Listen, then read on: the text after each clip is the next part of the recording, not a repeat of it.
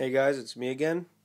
This video is to show you how to sync a Apple Bluetooth keyboard to your iPad so you can use it to type. So let's get started here. First thing you obviously need is an iPad and a Bluetooth keyboard. All iPads have Bluetooth built in, so you don't need to worry about that. This is I just purchased actually with my iPad a few weeks ago. So let's go ahead and get started. First thing you want to do is open up settings on your iPad. Alright. Then you're going to want to tap on Bluetooth.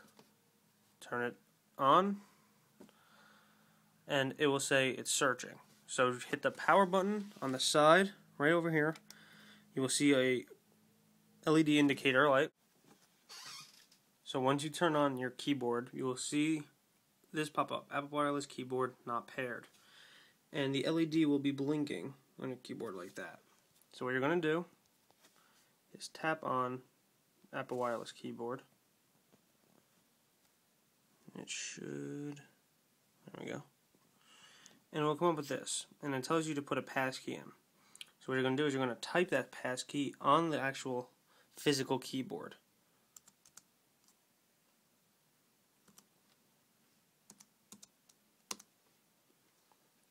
Hit enter on the keyboard. It will say connected. And up in the corner, the Bluetooth icon will be white instead of a dim gray.